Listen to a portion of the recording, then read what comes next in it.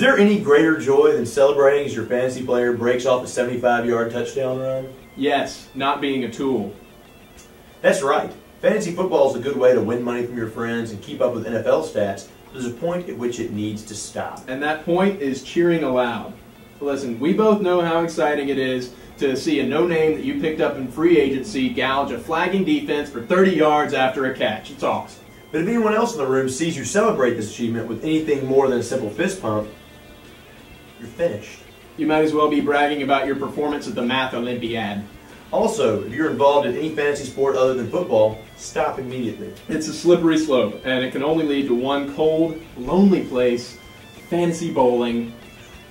That's awful.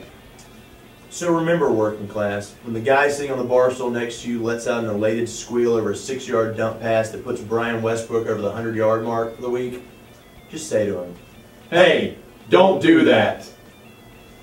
Westbrook has been money. You got him? Did you? Yeah. Well done. Let's see what we can do then. I actually will. Blows out a knee. Don't say that off Westbrook. I didn't say anything. 9 to 5 ain't for me. I get bored too easily.